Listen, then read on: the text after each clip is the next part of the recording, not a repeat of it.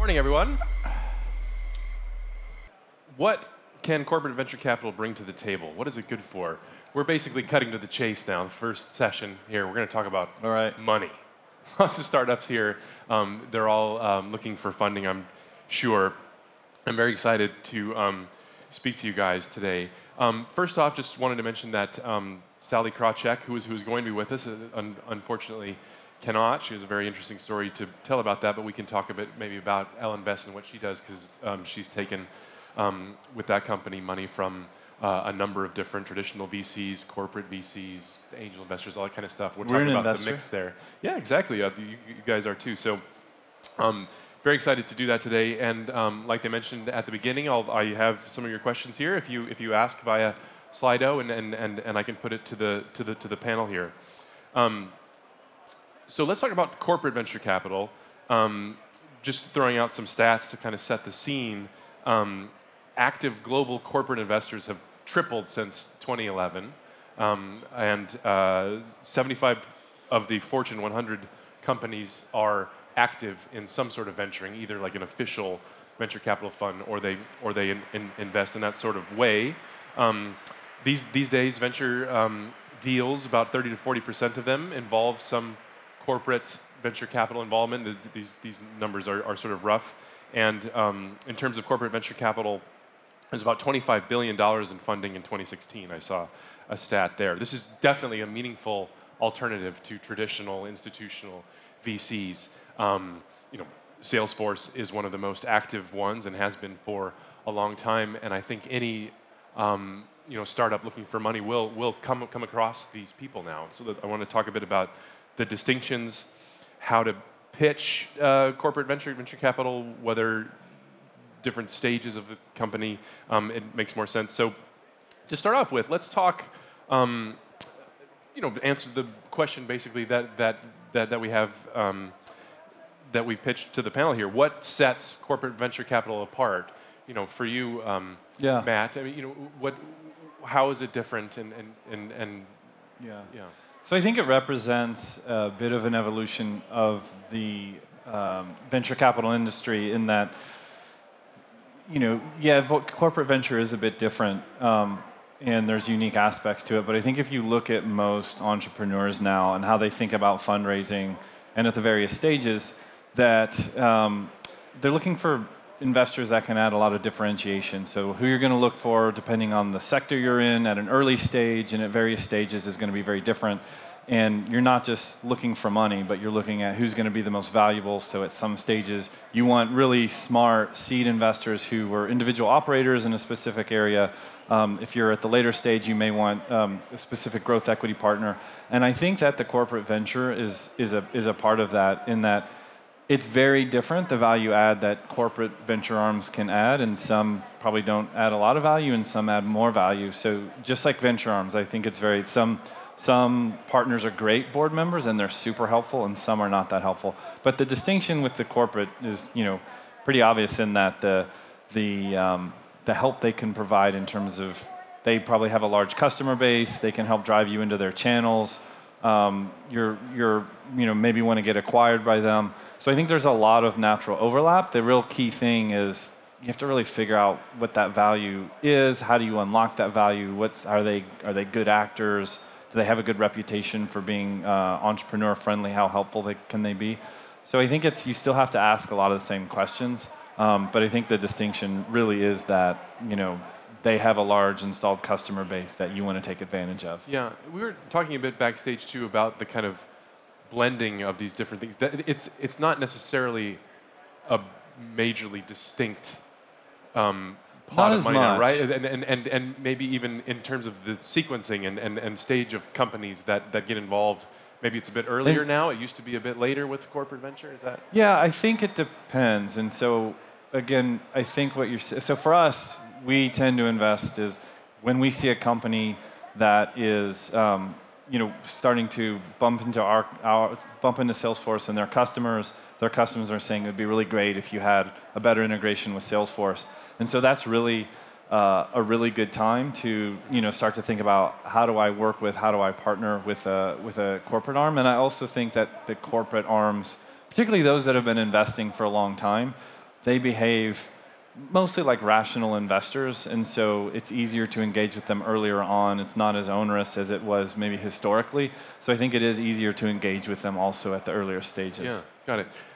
Neal, first tell us a bit about Silicon Foundry, because it has an interesting sort of model, and you have a very good perspective on the corporate venture capital world. You connect big companies to startups, and you've seen how this space has evolved along with your company too. Sure. So Silicon Foundry, we were started in 2013 by the co-founders as well of Sherpa Capital, which is a venture fund based in Silicon Valley.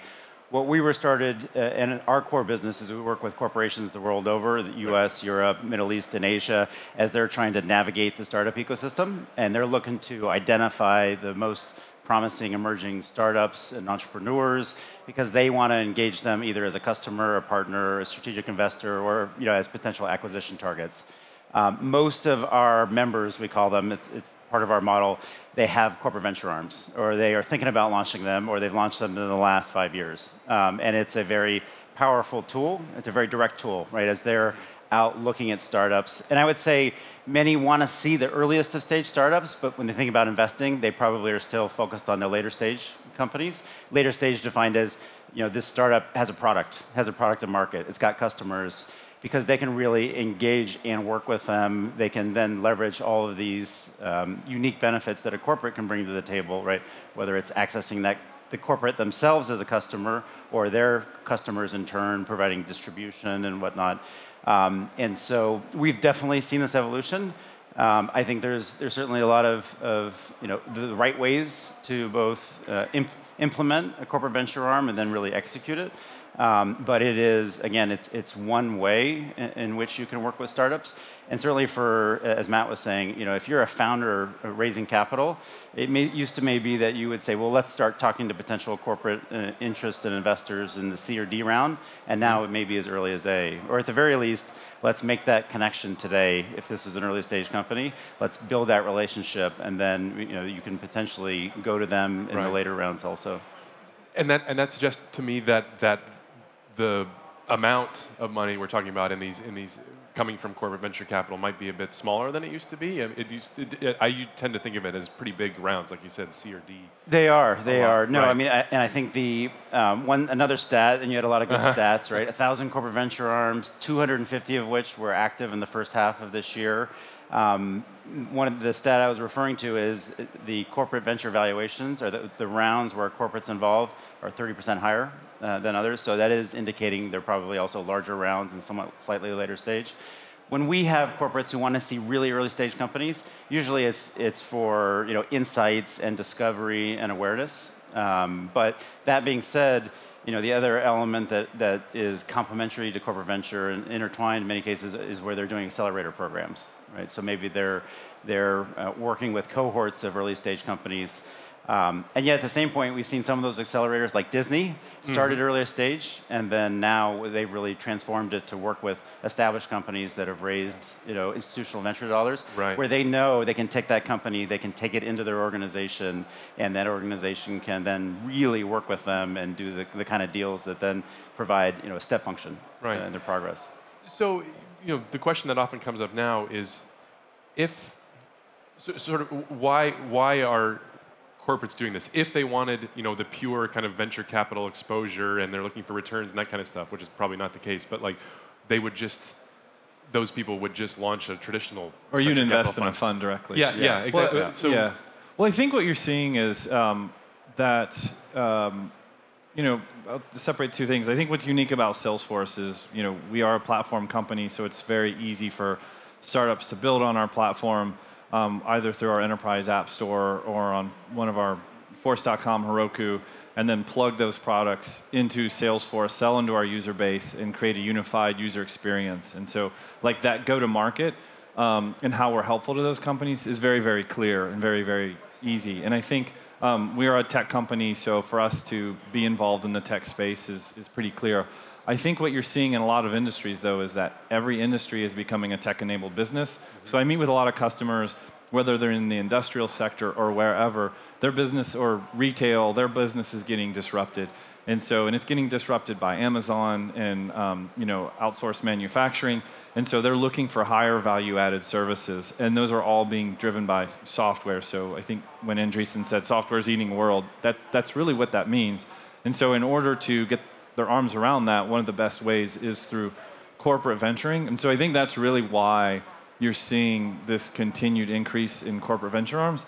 I think the challenge is, and the thing that's really hard to figure out, and I think this is where Neal is very helpful, is kind of why I use the example of Salesforce. It's very clear how we can help startups, how you can plug into our ecosystem, and how we can take advantage of that. If for every investment we make, we have a GM who's had a product who, if we're not going to build or buy something, and we invest in a company and we partner with them, our customers are happy because they're getting access to this innovation that we didn't develop. The GM now has this really good strategic partner that's solving that need. The customer's getting access to all this through one unified platform that is Salesforce. But if you don't have that platform approach, you have to be very thoughtful then of like, okay, how can I actually work with this company and take advantage of it? And I think it's a really, really hard thing to do. And I think that's where the things that Neal and his team do are really valuable, because they can help companies. Maybe it's not even investing, but help them come to Silicon Valley. Well, I'll let you talk about it, but I think that's why they're incredibly valuable. Yeah. I mean, one question that's here, and that I also have too, is how corporate venture funds source investments. Is it any different? I mean, obviously somebody like Silicon Foundry could help with that, but I wonder if the approach is. It's going to be different for us than probably a lot of his customers. Right. Yeah. I think the sourcing is very much the same as an institutional VC, right? It's being out in the market, having entrepreneurs understand what are your focus areas, what stage do you like to play at, how do you engage, and what value can you bring to them. Perhaps corporate VCs also end up de facto sourcing from their teams around the world, right? The broader organization. I was in corporate development at Adobe, and we were doing, and Macromedia previously, and we were doing investments off the balance sheet, and we would get phone calls from the GM in Asia, right, who was saying, hey, here's the startup you got to check out, because they may be seeing it in a sales situation.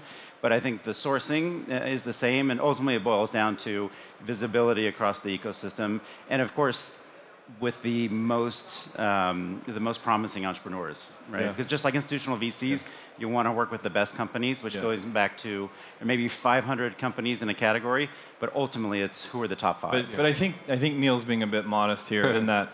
So for us, we're based in Silicon Valley. Our CEO Mark Benioff is an entrepreneur. Many of the GMs were acquired in or started with Salesforce, so we're in that startup ecosystem where. We have probably 50 portfolio companies within 5 blocks of our office. Everyone's coming into Silicon Valley. So for us to source is very different than, someone who's not based in Silicon Valley. And I think that's where, groups like Neal, if you're coming in from, Tennessee, I grew up in Kentucky, so I can talk about different regions like this. But if you're coming in, you're just not seeing these companies, so it can be a lot overwhelming. Or if you're coming in from Europe potentially, so having someone a guide that can help you navigate and say, look, these are the conversations we can have. Otherwise, you're talking to so many random people. Yeah. There's 100 startups, and it's really hard to I think filter what's quality. Right. Yeah. So, is it true though that the underlying kind of interest of a corporate venture fund is an acquisition eventually? I mean, this is the thing. Like, if you're not going with a traditional VC and you're going with a corporate VC. Is it not sort of looming always that you could be acquired eventually? Because why else would Salesforce, Google, Intel, whoever want to be involved? I could talk about Salesforce generally, and specifically, and you can talk more generally. So at Salesforce, it's not. So we've made over 250 investments. We've had 50 companies that have been acquired. We've had 9 IPOs. We've only acquired a small handful of companies. And again, because of the nature of us being a platform company and having an enterprise application store, we can effectively partner with these companies and get a lot of value out of it mutually without having to acquire. It does give us a lot of insight into the market. It helps inform us, but it's very beneficial for both sides. I think that you're kind of hitting on the point, and what I kept getting back to is like, how do you create a relationship that's mutually valuable for both sides? I don't know what you're seeing with other companies. I think absolutely very much the same, right? I think you'd be hard pressed to find many corporate venture arms who say our job is try before you buy. Our job is to take a stake because it's going to lead to an acquisition. I think in many of the cases we're seeing, we plan to be a big customer of this company. As a part of that, we'd like to invest. Okay. We have insights into them. We have ability to have influence on their product roadmap. And by the way, we're going to be a big customer. We get to capture some of that upside value that we're creating by the very nature of writing a $10 million check. It turns into revenues for them. But I think a really important point, though, is if you think that is going to be a good acquirer, it's better to have that relationship earlier. And I think this is the mistake. Okay. And I know there's very prominent investors, I think, who've given companies bad advice. It's like, don't engage with corporate arms unless you're ready to sell. And I don't know why people would say that, because it makes absolutely no sense. Like when you're doing an acquisition, it is like a marriage. You're going to be together for a long time. A whole bunch of stuff has to work out. And if we're not familiar with you, if we haven't been working with you, and you're like, hey, we're in a sale process, we're in prolonged discussions. You maybe have 2 or 3 weeks. We're not going to buy that company. And so versus, hey, we've been working with you, our product teams know each other, we've done these integrations, here's how we work in the field, our sales teams know one another. It's an entirely different discussion. And I just think that point is lost on even on institutional VCs who would say, oh, don't take corporate. I think that's changed a lot, but that was sort of the mantra. And in the past, they say you might have seen some corporate venture investments in the term sheet having right of first refusal and whatnot. They were onerous terms. And you won't see it from the most sophisticated corporate venture investors. Right. From the corporate perspective, I'm interested to hear this too. What's the decision to go with kind of a venture capital approach investment versus an internal development kind of thing, right? Because I mean, ours is all off of the balance sheet. So it's kind of the internal and I think this incubation process. Yeah, and I think this is actually where I'm very helpful, is I am part of the corporate development team. I don't lead M&A and acquisitions, but I understand everything that we're thinking about buying. And often these conversations we have are very dynamic, where I can help fund companies, guide companies, and help them think through acquisitions if they want us to acquire. And often investment conversations will lead to M&A. M&A conversations will lead to investments, and it gives us a lot of flexibility in working with companies. Is that common, Neal? I think there's a fair few corporate funds that are very, very separate and have nothing to do with. I think that, and many of them start as they are, sole LP, or they're straight off the balance sheet, and then some of them raise outside capital, Sapphire Ventures and a few others. I think that's rare in the grand scheme. Out of 1,000 firms, there's probably 5 or 10 that you'd put in that category. And on the flip side, many start out as a function of corporate development, and they're doing opportunistic investments off the balance sheet, and they get to a point where they say, we should formalize this. We should name it, and we should structure it in a way that it's obvious externally that this is going to be an ongoing activity and one that has senior commitment for the long term. Yeah, but I think you're hitting on the crux of the challenge. Is you are a corporate venture arm, so there's an expectation that you make money, but are you strategic? And I feel like what happens is corporate venture arms sort of are a bit muddied in what their primary objective is. We're 100% strategic. Google, I would say, is an extreme. They're principally financially motivated. I think they do a great job, so it's not a negative on them.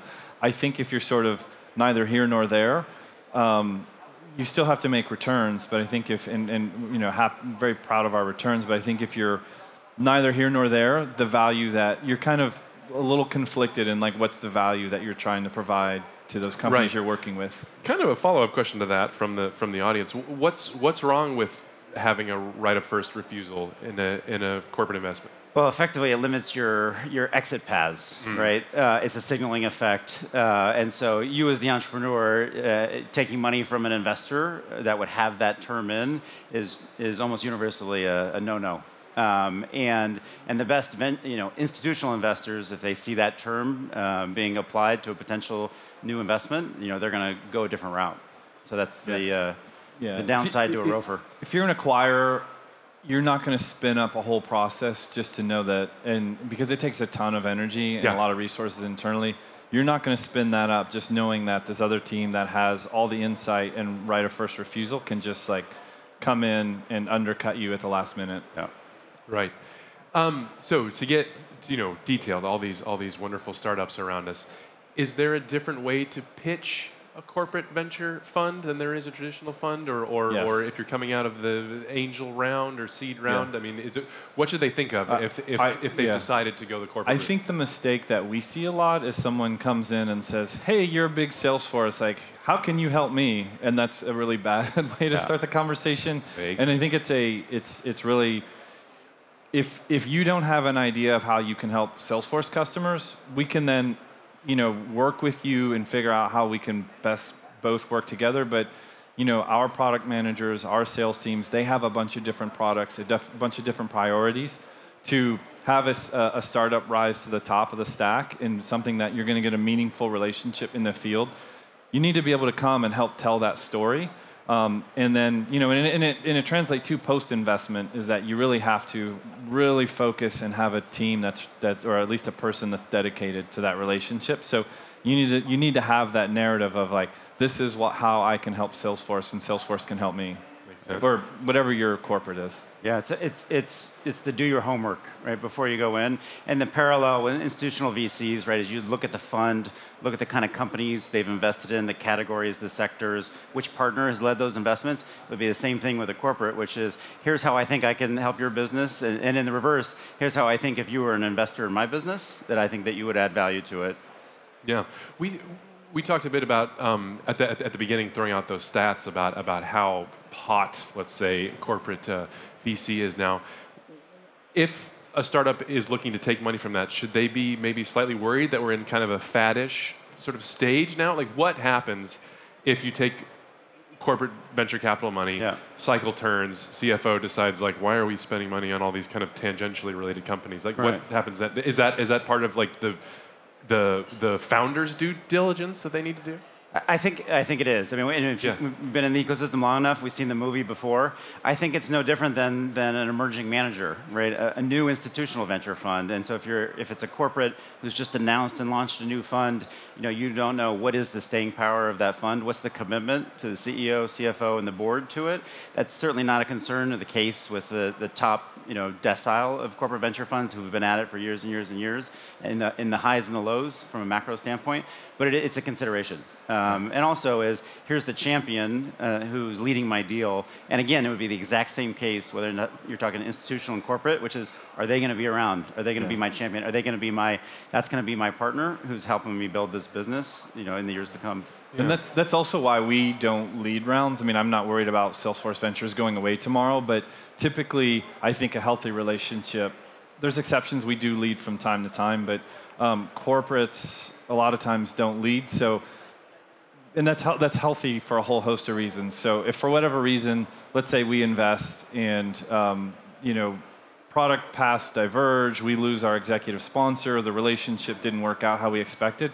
If we're leading and writing a large check, and I think this is the case for a lot of corporates, and for whatever reason you're not following on, that's a really bad signal to the market. And so I think, and on the flip side, you can mitigate a lot of the concerns that institutional VCs and entrepreneurs have by when you're working with corporates. Again, there's cases where it does make sense to lead, and I'm not saying you shouldn't, but I think that's when you think about different ways to manage the perceived risk of corporate, it's look at the terms like right of first refusal. Are you going to give them a board seat? Like, that has a lot of issues. Are they going to lead? So I think you look at all those things and you can manage a lot of that perceived risk and how you structure the deal and what the role is. Am I right in thinking it's pretty rare to say raise funds only from a corporate venture capital fund? Like you were saying, they tend to team up with others or with traditional VCs or with other types of investors. Is that? I think that's right. I mean, it's less rare today than it used to be, but fundamentally it's a syndicate business, right? Particularly for the companies who make it on through and end up raising greater rounds. But certainly there's the SoftBanks of the world and others who are taking lead positions, taking entire rounds. But I think most companies, it's part of a diverse syndicate. And you've seen it also in financial services and highly regulated industries where you'll get a consortium of all of the biggest players or a significant portion of the biggest players to all chip in a little bit of money. And I think that's a healthy dynamic as well. And you won't have institutional investors sometimes. I mean, that does remind of, there is that concern some companies have is that I take money from Samsung and I've kind of made my bed as an example, right? Which is I'm no longer Switzerland. But in a lot of these cases, whether it's financial services or telcos, you'll see a company take it from 2 or 3 or 4 as a consortium, and it's obvious they're working with everybody. Yeah. Right. But on the flip side, I would say, it works in like financial services and some of the regulated industries. To take a bunch of money from a lot of corporates, the value you're going to get generally, again, unless you're building some fabric that's going to go across a specific industry, if you're taking from a bunch of corporates, you can't dedicate enough resources to work with all those. You probably should, in the earlier stages, only be working with 1 or 2, maybe 3. And you need the team and the resources. And you also, if you're working with a bunch of those companies as well, and you take a bunch of money, there's less of an incentive for each of the individual companies too. So there's a bit of a balance. Right. Yeah. I mean, like we talked about around the pitching, the pitch needs to be tailored to the corporate. How it can help Salesforce? How it can help Intel? If there's a big group of those, it would be hard to help all those things. We don't have much time left, but I wanted to kind of wrap up maybe a minute each. This is the kind of overarching question that we have here: is you're a founder.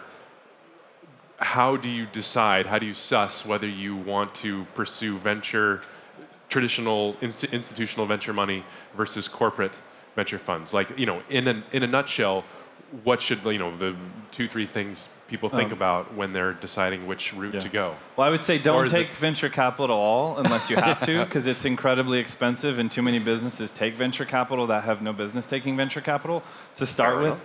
But then I think it's, who is the 1 or 2 most strategic partners in your ecosystem? Start to develop those relationships early, and then figure out when the right time is to make an investment. So it's an extension of the overall partner discussion, it's not an either or. It's part of that partnership discussion. Right. I completely agree. Right. It's not mutually exclusive. That's the good news, right? And it really is. It's mapping out your universe of who could add the most value to your business on the operating side, and in terms of the institutional VCs, and then going out and targeting with them. And whether it's a corporate or institutional VC, you start that relationship as early as possible. They can follow you, and then when it comes to investment, or as you were talking about earlier, M&A, you know each other. You said, here's what I'm going to do. Well, here's what I did. I did it. And then the deal ultimately moves much faster, whether that's investment or another outcome. Right. Excellent. Thanks. Well, thanks a lot, guys. That was a really good way, I think, to start the conference. I'm sure you're around and would love to hear from all the startups here. Neal helps connect big corporates with startups, and like we said with Matt, Salesforce is one of the busiest corporate venture funds out there. So I'm sure you have your tentacles all over we do. the conference here. So thanks again, Matt and Neal, and thanks everyone for listening. Thanks. Right.